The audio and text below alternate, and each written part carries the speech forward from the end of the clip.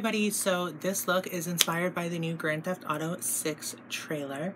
I got this idea from a guy I wanted to wife me up, but that's neither here nor there. I don't know if he watches these. I got the eye inspiration from this photo. The eye was inspired by the sky, and my lip is inspired by her look, that nice pink jacket. I absolutely love it. I really hope you guys enjoy it. Don't forget to like, comment, and subscribe. Bye. Okay, so starting it with Louise Base on the eyes, and then we are going to go in with Jeffree Star Cosmetics Banana Fetish. The first color that I'm using is the color Star Split. That is the middle row, first column. Then I'm going to go ahead and use the first color in the Cotton Candy Queen palette, Frosting Fun, I believe it's called, if I remember correctly. So we are using that. And then we have, okay, so Frosting Fun is all over the lid. The yellow from the Banana Fetish palette is in the inner corner of my eye. Then I'll be going ahead and taking Fuck from the Jawbreaker palette, and I will be using that on my crease. For the outer portion of my crease. For the inner portion of my crease, I wanted something a bit more purple. So I'm using Gumdrop from the Jawbreaker palette. I think the Jawbreaker palette's definitely one of my favorite palettes. So going ahead and doing that, and you can see there the pink blending into the purple. For the outer corner of the eye, I went ahead and I used Taste Test Me from the Cotton Candy Queen palette. And for the brow bone, I will be using Virgin from Jawbreaker, by the way. I definitely forgot to mention that. But with the look, it's very bono and very soft, you know what I mean? Everything is very blended. So after we've got those colors all blended out, I'm actually going to go back in with the yellow from the Banana Fetish palette, and then I'm going to be going back in with the pink from the Cotton Candy Queen palette, and I will be kind of re-brightening up those. I did use a little bit of Gourmet Gloomy on the outer edge of my eye, but only a touch. Then I will be taking Taste Test Me, like I mentioned, and that's this lovely, dark, vibrant violet, I would say. And I'm just going to be going ahead and blending that along the length of the from the eyelash to the brow, the end of the brow, if that makes sense. I was trying to think of the area that's called, but I don't remember. So taking that and just kind of blending that mostly in the inner crease area, the outer V area, and then so slowly kind of building it up and blending it out towards under the eyebrow. We don't want to go too far, just enough that it's a nice gradient. And then once we blended that out, we want to go back in and touch up some more of that purple for more intensity and clean that up with a makeup wipe. For eyeliner, I switched it up for the top eyeliner here. I used the e.l.f. H20 Proof Eyeliner Pen. It's okay, but I'm still not, cheating on my Made by Mitchell Black Milk Graph Ink Liquid Eyeliner. That's still my fave. But I used this and then curled my lashes, put on Benefit Their Real Magnetic Mascara, and then glued on some lashes that I made, and you can see how I custom made my lashes on my channel. And then I went ahead and in between my lashes and the real lashes, or between my lashes and the fake lashes, I went ahead and applied some of the Made by Mitchell liquid eyeliner. I always have my eyelash touching my inner eyelash line and then fading out towards the outer because I like it to have a more lifted approach as opposed to a downturn approach, which I would have if I was to wear it all the way to the end of my actual eye. Then I went ahead and used the Urban Decay Quick Fix Hydra Charge Complexion Prep Priming Spray. And I will be using the Juvia's Place I Am Magic Concealer. Then going in with the L'Oreal True Match Lumi Foundation. For the concealer, I did under my eyes and I did on my forehead and on my chin. I have a little bit of redness from electrolysis on my chin, so I will be doing that, applying some concealer, and then blending that out with just a beauty sponge, beauty blender, whatever you have. I like the Real Techniques ones if you are looking for something. I forgot to fill my eyebrows in, I realized, as I was doing this, so I just used the P. Louise Oh So Browtiful Skinny Brow Pencil. I don't know the exact name of it, but anyway, then applying the foundation all over my face with a brush, and then going back over it with a sponge to kind of blend everything out. And I will be using the, what was this called? The Makeup Revolution Ultra Cream Bronzer in the color Light. And for blush, I will be using P. Louise Coral Morals Liquid Blush.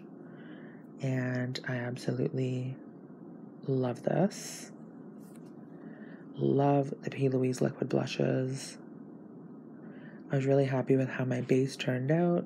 It's pretty much all of my favorite products, so I wanted to make sure that I did a lot of blush today because I wanted to give it that kind of neon 80s look that photo has that I showed you at the beginning of the Grand Theft Auto promo image.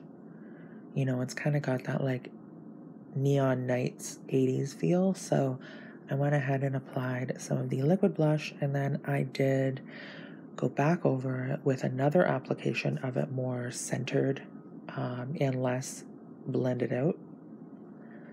Then I went ahead and used the MAC Studio Fix powder, and I used the shivering white color under my eyes, and I used my skin color on the rest of my face. And I used the e.l.f. Halo Glow setting powder to set everything in place. I apply that e.l.f. Halo Glow setting powder all over my face. I want to make sure that it is totally dry, totally transfer proof. I hate when there's the feeling of dewiness on my skin, and you know, hair sticks to it and it can rub off easier. I hate that. That's like total issue, so I never do that. But anyway, I add the loose setting powder to dry everything up, but I add the pressed powder for added coverage. The loose powder goes over the whole face, and then I will be using the Marc Jacobs Tan-tastic Omega Bronze. I recommend Physicians Formula Butter Bronzer if you're looking for something compatible, or comparable, I should say. Then I used the Juvia's Place Saharan Blush Volume 2, and I used the color in the top right. It is like this nice pink orange, I would say, a pink orange. It's not, and I was going to say an orange pink, but it's honestly like kind of a true orange. Like, I don't even really know why I said pink orange, but it's pretty true orange. So I did a lot and applied that along the area that I had from my cheeks to my temples. Like I said, give it that like 80s Neon Nights type feel. Just applying the bronzer along the perimeter of my face, by the way, and a bit on my nose.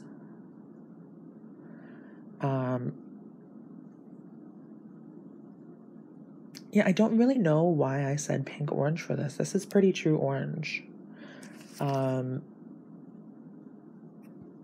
And you know, that's that. Then I will be using the Colourpop Flexetarian highlighter, and I will be using the Danessa Myricks Enlight Halo and Ice just along the highest point of my cheekbone. But I will be using the Colourpop Flexetarian highlighter basically all over it. I was loving how this blush was looking. I can't believe that I used to be a girl who like never really wore blush, wore like a touch of it, but I love blush, bitch. You know what I'm saying? For lips, I did do the Crown Case Pink Lip Liner. It's like a hot pink color. Then I used the NYX Milan Soft Matte Lip Cream. This is all after already removing the foundation and stuff, by the way. Oh my gosh, under my eyes, I totally forgot. For under my eyes, I used the Taste Test Me from the Cotton Candy Queen and Ice Cream Drip from that as well too. I used the darker purple along the outer perimeter of my eye and the lighter purple on the inner perimeter of my eye, and just touched it with a bit, touched my lash line with a bit of it as well too, but like not much at all, honestly. I didn't really wear anything on my lash line. I definitely would have wore the Made by Mitchell in the nude pencil, but I didn't. And just for a little pop on the inner corner and under my eye, I used the Jeffree Star Cosmetics Jeffree's Diamonds Liquid Star Shadow. So back to the lips here, I used the NYX Milan Soft Matte Lip Cream all over. Then I went ahead and used Jeffree Star Cosmetics Iced Plum Velour Liquid Lipstick on the outer edges of my lip, like the corners. And then I went ahead and blended in with I'm Royalty by Jeffree Star. And I used my finger to blend all three of those in. And then I reapplied the NYX one in the center of my lip because I wanted it to be more of a pink lip with a hint of purple as opposed to a purple lip with a hint of pink. I hope that makes sense. Then I used the Fenty Pretty Please lip gloss, the Gloss Bomb after that. I loved how this lip turned out. I basically love all of the products in there. What is your guys' favorite soft matte lip cream from NYX? I love these products, so I was thinking of picking up more colors, but I find that they kind of transfer a bit more on my mouth or on my teeth. And I know of like the finger trick and the thumb trick and the tissue trick. Like I know all of those. It's just, it never really works for me. And that is basically it. You can see the application of the purple there. The Ice Plum is just on the corners for some added depth, and then I'm Royalty right in between them. Quick swipe over with your finger, like a quick swipe over the area, and you're basically done, because it doesn't take long to blend out. They're not like two vastly different colors, so having them in the same color family like that will definitely make it easier. Like I said, applying that Milan color right over top of it to make sure that it is more pink toned. And we're all done. Just add some lip gloss. I hope you have a great day. Thank you for watching. Don't forget to like, comment, and subscribe. Bye.